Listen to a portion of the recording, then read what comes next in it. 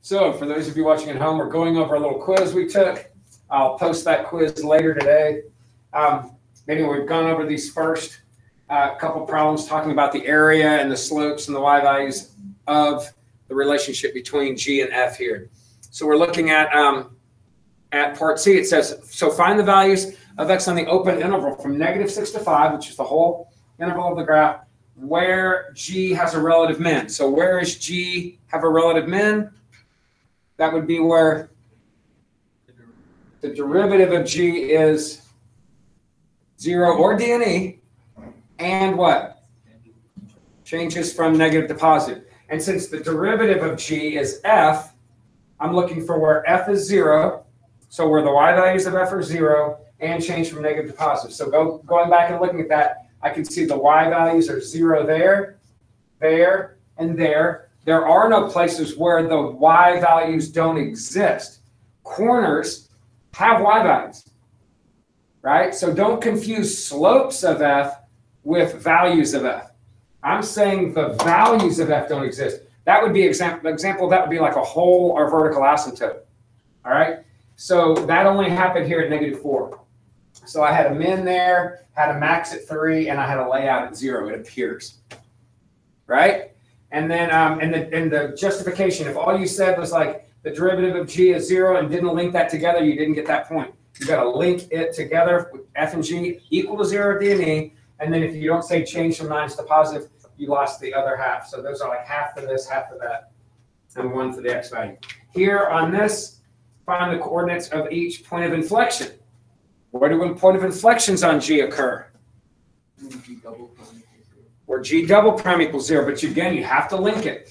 So G double prime, which is f prime, but not just 0, also d/e, right? So 0 d/e, and this time it doesn't have to go minus to positive, plus to minus, just has to change signs. So where is the slope of f, 0 or d/e? Well, I got a slope at the top of the semicircle, right? But I also have 3 slopes that don't occur at corner, corner, corner, right? So you've got, or 2 corners. No, 3 corners. There's 3 places where it doesn't occur at -4, at 0, and at 1. However, it only changes signs where? Where does the slope of f change signs? Not at this corner, because the slope is positive, positive. Here it goes positive, negative, so -2. Here it goes negative, positive, so 0. And here it goes positive, negative. I'm talking about the slopes of f, which are the second derivatives of G. So all 3 of those places at -2, 0, and 1. And then you got to make this statement. If you didn't say change signs, you lost half that point. And then each of these would have probably been more. I would have probably made them a test question where they'd been like a half a point apiece or something like that. All right. And then finally, on this particular one, if you didn't do your homework, this is probably something interesting, but maybe you pulled it out too. If you did the homework problems last night, you saw this question. It said, let h be given by this function. Well, where would h be decreasing? Well, where is a function decreasing?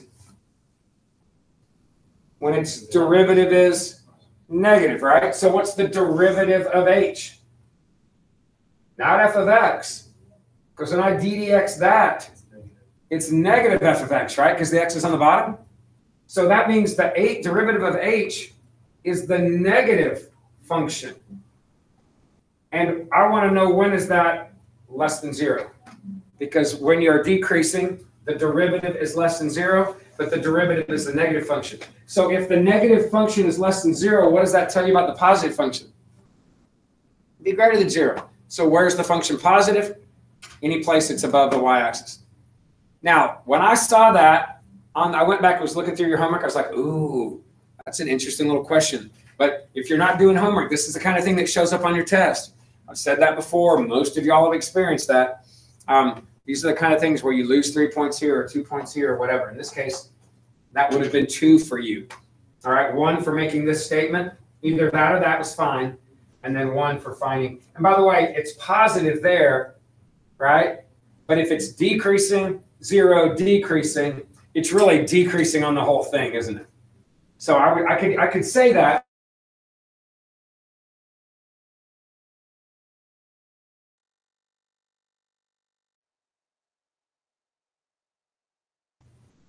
And then the last couple, it said, and we're going to get into this today again, even though I've mentioned it a bunch of times. If you see this statement where you have a derivative, the integral from 0 to 5 of velocity, the integral from 0 to 5 of velocity is what? The change in position, which is like the displacement.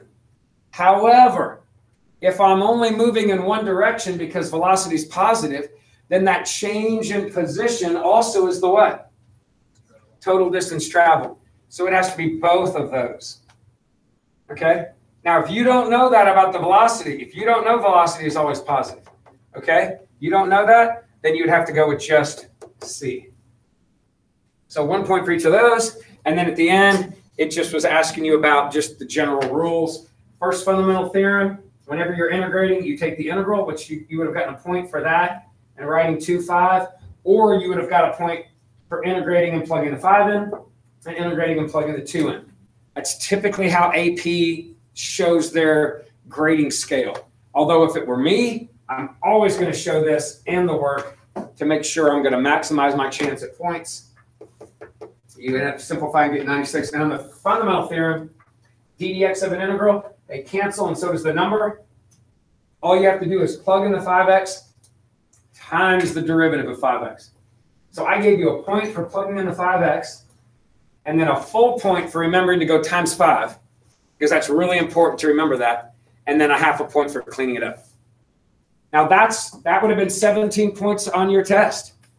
Probably more than that, to be honest with you, but that's an example of and you're going to have a 2-day test that each day is going to be worth 50-something points, and it's going to total up to be 100 and something, but I'm going to grade it out of 100, so you have a little bit of a cushion there. Yeah. So in the you want us to simplify it down? Send it up? Yeah, I'll always want you to simplify it, but I doubt I'm going to, to me, that's not ugly. The ones we had on our homework yesterday were kind of ugly. I'm not going to make it where you're like, man, I'm squaring binomials and all this kind of junk. I'm not going to make it overly brutal on the algebra. I'm just not. And even if I did, it would be worth so little, making a careless mistake on it. It's not going to be, but I'm not going to say even if I did. I'm not. I can't promise AP won't, but it doesn't. This feels more AP-like than some of the practice problems we do, in my experience. That's not to say that every now and then I get a problem, I'm like, ooh, that's dirty. That doesn't feel like an AP question. They still show up like that every year, but not enough to change your grade significantly. What do we think? Not too bad? Okay, now you know your grade. Okay, so if you're looking at 11 out of 17, you're not ready to take this test. Okay, if you're looking at like 15 out of 17, that's pretty solid. Okay, if you're 17 out of 17, you're in great shape.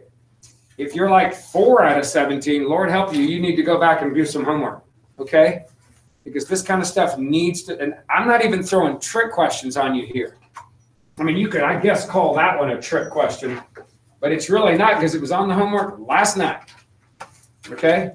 So make sure, and by the way, if you looked at that key, you saw a really ugly way I did it, and then you saw a circle, and it was like, this is easier.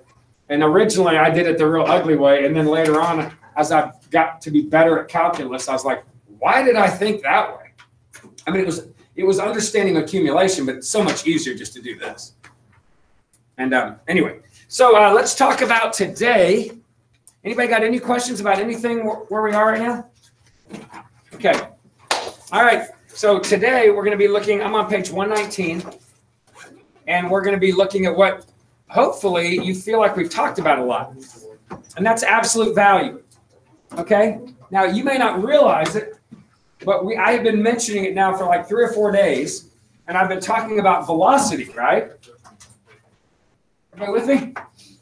So what I've been doing is I've been saying things like, hey, when you integrate a velocity function, we end up getting some change in position, right? But when I integrate a speed function, let me just call it, I'll call it speed. Speed of t, we get a distance traveled. Okay?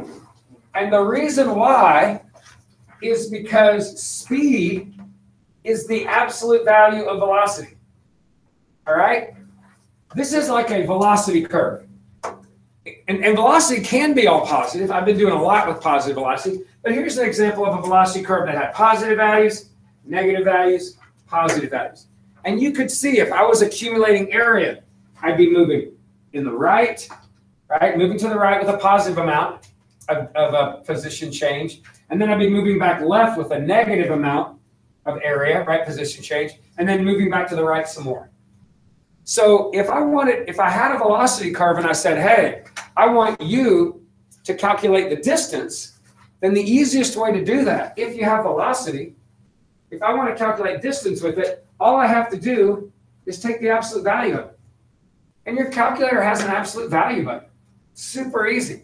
So if you have your calculator out and you want to look at this real quickly, in case you don't know where that is, real quickly, if you have, and it's in a couple different places. There going to be calculators section on the test?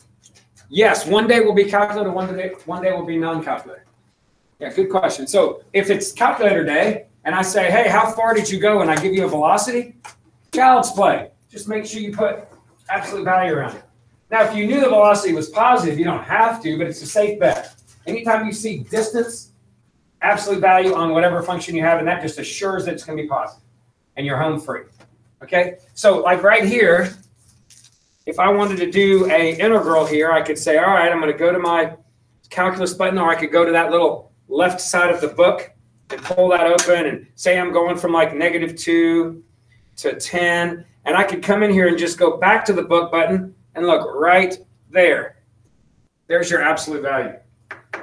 So you just click enter on it and you type your function in there. And that just assures that all of your y values, remember when you plug a function in, that is equal to y. So it makes all the y values positive. And if it throws all the y values positive, makes them positive, it's basically doing this to your curve. It's taking all those y values, flipping them up. You might remember doing some of that at the very beginning of the year on our review. We talked about how you could take the absolute value of the function. Just flips them up. And now your areas are all positive. And that turns displacement into distance, distance, distance. Does that make sense? Okay, now, if you have an 84, it's just as easy. Seems like there's a couple places, kind of forget sometimes. So on an 84, you're going to go math 9 to pull up your integral. On an 84, you're going to go math 9 to pull up your integral. Say you do the same thing, -2 to 10 or whatever. And you come over here and you can go to math. Hit the math button, which is below the alpha, and then over 1 to number. And the first thing you see is abs. So you just hit 1 on that and it throws an absolute value symbol in there. All right. And another way you could do it is math 9. You can go to your part right here and you can go to the catalog.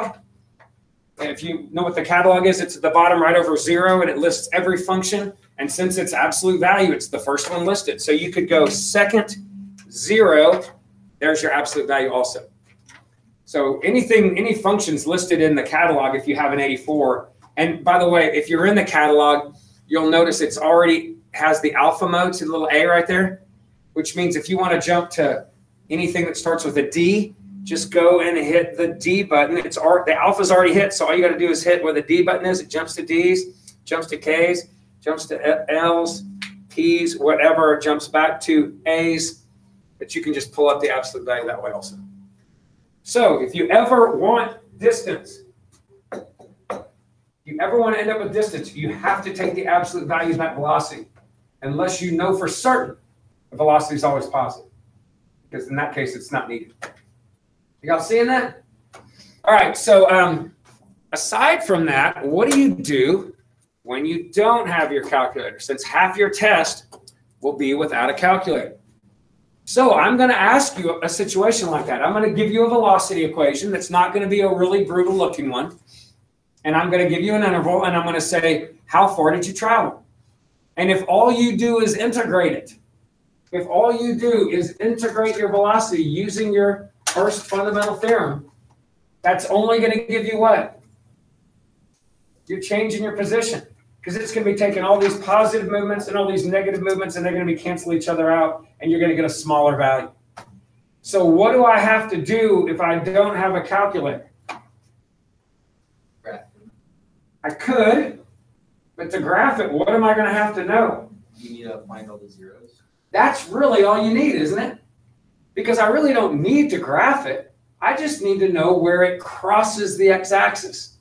Because if I know where it crosses, that's where it's changing from plus to minus. So how do you find out where it crosses the x-axis? So you just set the function equal to 0 and solve it, factor it, whatever it takes. Normally it factors pretty simply. I mean, we're not talking about ugly polynomials where you got to find the possible rational roots and synthetically divide. We're talking about stuff like x squared minus 4, 4x squared minus 8. I mean, these are, x squared minus 2x. These are basic equations. But once you find those zeros, what if you still don't know what the graph looks like? Like, what if I give you a function and granted, if you really stop and slow down and think, you'll know. But if you don't, and you just have zeros, visualize this. I don't know what the graph looks like, but I'm trying to find the area from -5 to 7, and I set this thing equal to 0, and I find these two things. Right? Essentially this. I find these two roots. Now, how do I know? So I got -5, -2. Pretend you don't see the graph, 4 and 7. So if I'm trying to find the area of, say, this velocity function from -5 to 7, and I don't know what the graph looks like. I mean, the graph could be moving up and then down. It might even be bouncing off one of these and then going down. All things can happen, right? I mean, granted, if you really remember your pre-calc, you'll be able to troubleshoot some of these things because you know about double roots and stuff like that. And again, it doesn't get really brutal, you'll see. But how do I determine the area of all of this? What am I going to have to do? Separate intervals. So I literally am going to go, all right, to do this, I'm going to have to integrate from -5 to -2, the velocity. I'm going to have to integrate from -2 to 4, the velocity. And I'm going to have to integrate from 4 to 7, the velocity. But that still gives me a slight problem. Again, pretend I don't know what the graph looks like. What am I doing here? I'm integrating, but how do I know which ones are positive and which ones are negative? With the graph, I can look at it and go, oh yeah, this part is going to end up giving me negative. So I could come in here and go, all right, if that's going to give me a negative, when I find the area, I'm going to change the signs and make it positive. That's what I did here anyway, right? So if I can't flip it up, and all I have is the velocity function, but I know where it crosses, how do I determine? Think about it. Pretend I don't have anything, but I do have, say I actually have this function. Say I have the velocity, and this particular velocity function is, let's just say it was x squared minus 2x minus 8. Okay. I would have to have a t there, wouldn't I? So say this is a velocity function in terms of t and v. What could I do to determine whether this was positive area or negative area? There's an easy way and a hard way.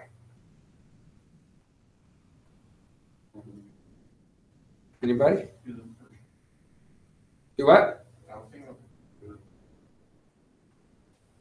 The first derivative test? Is that really what I need to know? You need to figure out where the parameters was. I certainly could do that. And I'm going to have to do it eventually. But to build, that's a great question, actually. I can definitely evaluate the integral. Like if I really did ask you to find the volume, you're going to have to integrate anyway, right? So integrate, find the areas. If this one's positive, you go, awesome. If this one's negative, you go, not awesome, change the sign. And you could do that. But a lot of times, the question doesn't ask you to evaluate. It says set up the integral. Plug in something. Like if I just pick a value right here and I plug it in my function and I get a positive value, doesn't that tell me that the graph was above the curve? So like right here, if I plugged in -3 in there, I get 9 plus 6 is 15 minus 8, 7. I'm above the curve. Positive. Awesome. If I plug something in between negative 2 and 4, like 0, plug in there, I get negative 8. Not awesome. Change it to a positive, right? And if I check something here between 4 and 7, it gives me positive again. So that's what I do. And the great thing about this is a lot of times, again, you don't have to evaluate it. You just have to write the expression. And now you have the expression and you walk away. And you didn't have to do an integral. Now, granted, the integral will be the same all 3 times. And it's not tough to do an integral like that. So yes, you could always find the volume. But again, AP finds ways to kind of see and maybe make you do things without doing them in a normal, obvious way. So again, check where the graph is by just finding a y value. Why did you negate the middle term again? Is that because you integrate? Yeah, well, I'll show you the math. So if I integrated that, I'd get what? T cubed over 3, 1/3 t cubed, minus 2t squared over 2, which is minus t squared, minus 8t, right? So I would be doing this from negative 2 to 4. And you can see the math involved in all this, right? So I would have to plug the 4 in, and I'm going to get some value. And I'm going to plug the negative 2, and I'm going to get some value. And when I subtracted them, I would get a negative area. But I don't want a negative area. So what would I have to do to make that positive so that it can be absolute value? Negate the whole integral. But if all I want to do is write the expression, like Hope was saying, all you really have to do is see which ones were negative, which that one had a negative y value when you check the function, and just go, okay, well, I know if it has a negative y value in that interval. Can it have a negative and a positive y value in the same interval? Why not? Because they would have to cross, right? And you already, if you have a negative and a positive, then it's got to cross in between, with the one exception of maybe having a vertical asymptote or something like that. But are y'all tracking with me a little bit? Okay. All right. And by the way, we don't get into where you have intervals that have vertical asymptotes, because the calculators are going to throw out, they say DNE. We just don't get into that. So we don't have to worry about those situations. So essentially, that's what you're doing on this. Now, I don't have to do any of that. Again, if I say, what's the change in position? I give you velocity. Great. You just integrate like you always do. But whenever you get absolute value, you've got to find out where it crosses and integrate each part. All right? So it's going to require a little bit of algebra, a little bit of factoring, but not anything overwhelming. And the examples I just gave you here, you can see it right there, how to break up that. And a lot of times that may be all I ask you about. You know, just set up the integral. Now these, I didn't give you really a whole lot of challenging stuff here, but if I did give you this, integrate from negative 2 to 7 the absolute value of x minus 3. So again, what does the x minus 3 graph look like? Big old V. Big old V at 3, right? Or what? So you know what the graph looks like, which is great. But you could also graph x minus 3. So let's just say you didn't know how to graph that absolute value graph. Let's just say you didn't. I could graph this graph and say, okay, that graph crossed at positive 3. But I want to integrate this from negative 2 to 7. So you can see that if I ignored the absolute value, I would be taking all this negative area and all that positive area and adding them together, and it would be canceling a lot of itself out. But I know that the absolute value wants to make all of that function positive. And like Nolan said, if you know what the graph looks like, then great, go ahead and graph it, and you have the v function, right? But even if you know what it looks like, guys, even if you knew it looked like that, how do you do the integral? Are you still following me? You still have to integrate this x minus 3 function. You still have to integrate the x minus 3 function. But you got to figure out where it crosses so you can go negative 2 to 3, 3 to 7. And then you got to know where it's positive and where it's negative. Well, if you just pick a number between 3 and 7, like 5, and you plug it in there, what do you get? 5 minus 3 would be what? Positive 2y value? Well, I know that area is going to be positive, so I don't have to change anything.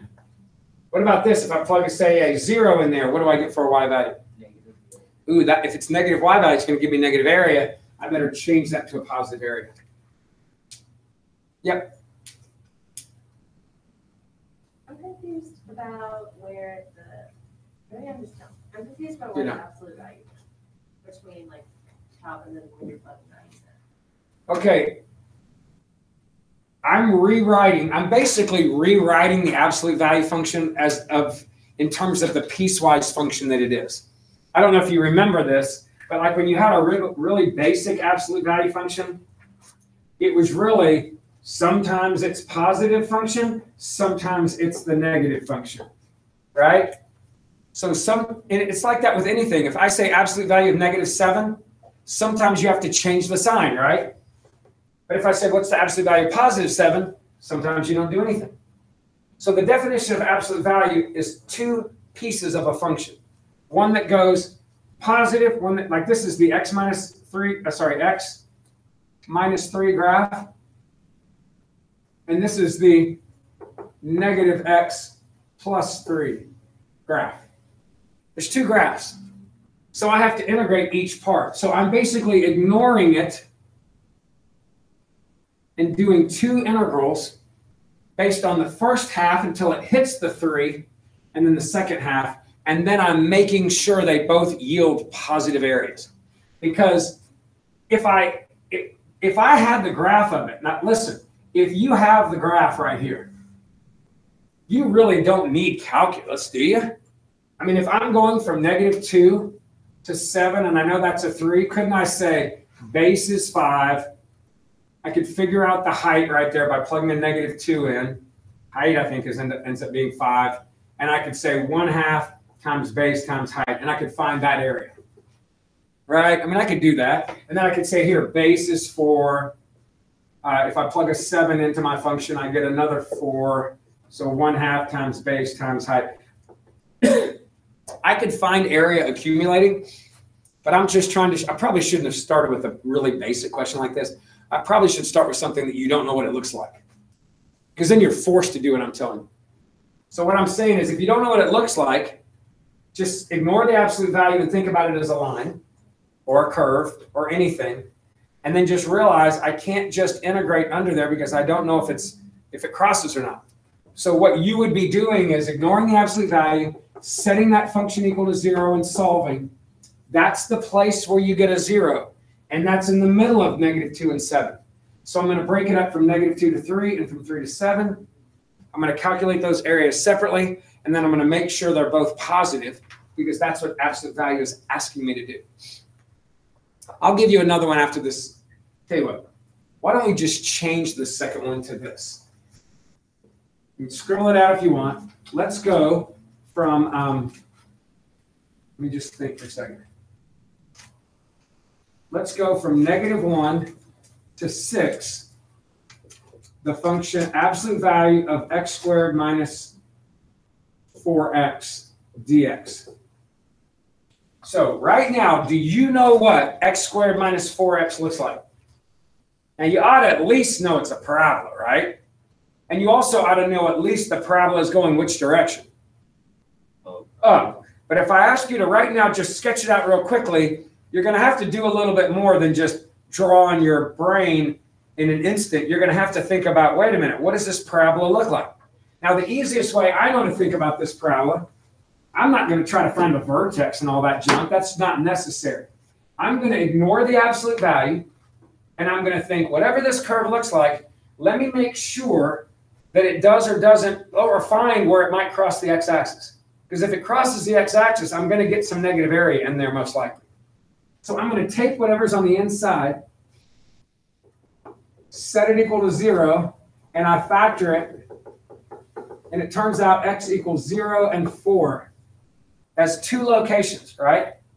So again, I don't have to draw the picture at all. All I have to know is that at 0 and at 4, it's crossing. And by the way, it's not bouncing at 0 and 4, or those would be what?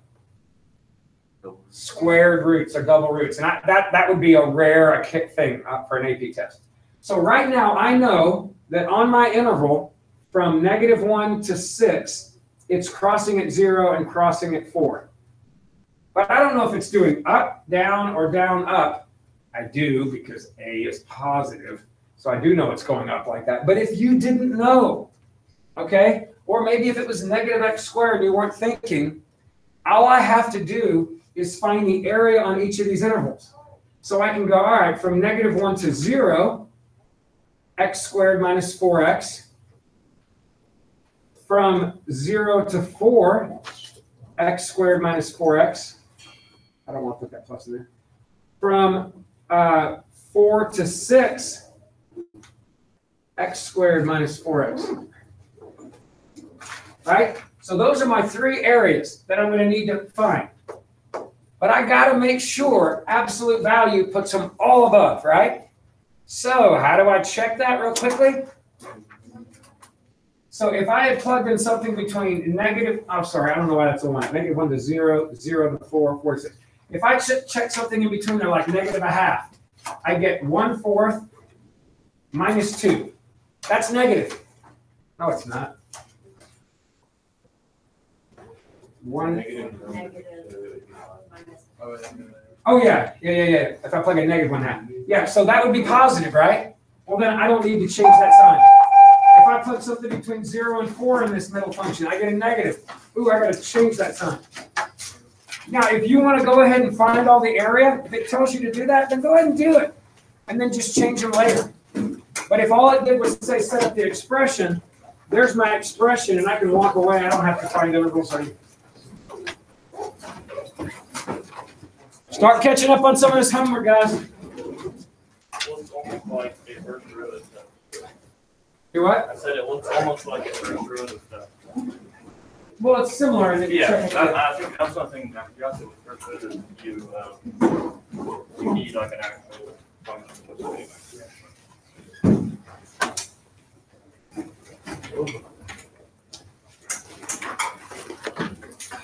How do you feel about it? How do I feel about that? Yeah, what's your opinion on that? I don't know. Just in general, I think it exists. Well, that's the big one. not all are just imaginary. Oh, man.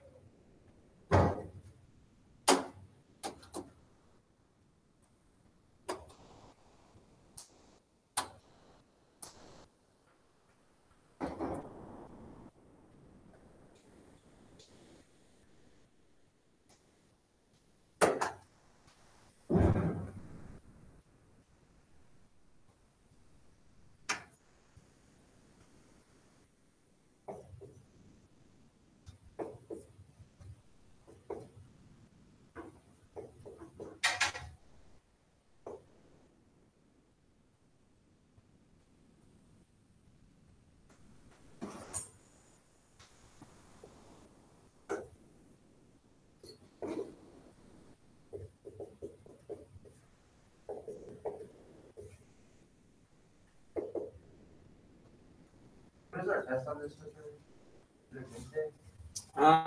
Yes.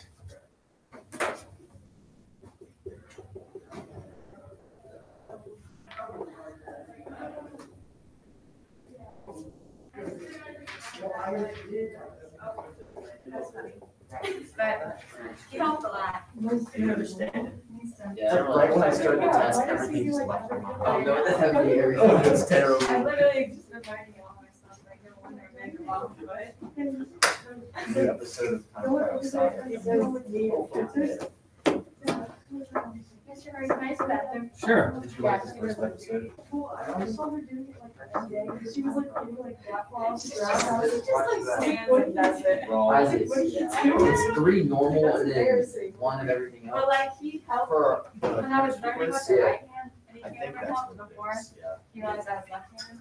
Like it was like 20 minutes. Is it like later, she percent felt yield so and like? Yeah. Dude, it's so easy. It was first. Yeah. It's so easy. I finished in like 20 I know, minutes. it's like I'm not gonna. Wait, I have a wait. 98 in that class. Wait, what is it? Is it- There's 2% yields. There's one of those super long ones with the excess, and then like 3 easy ones, and one of those where you draw a chemical thing. That's easy. Yeah, it's so easy. So the 3 easy ones are just normal like problems, Yeah, like normal. like finding grams. It's like conversion. It's easy, it just takes a while. The only one that's. So y'all really talking about a test? It's the.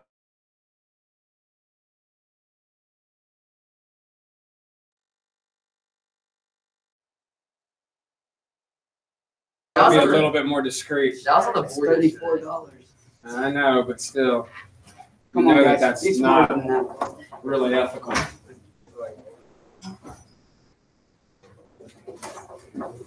How are you doing today?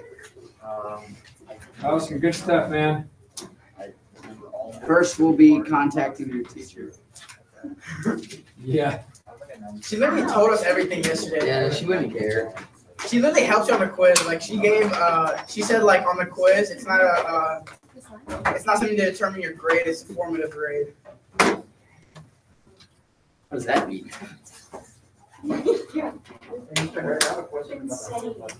Good. Wait, what are these like buttons? All right, great. Give me a couple seconds. Oh yeah, I saw Walker with those. Sonny, where are these Oh, like yeah. buttons on her wrist? It's for AP Psych. It's like, it measures your stress.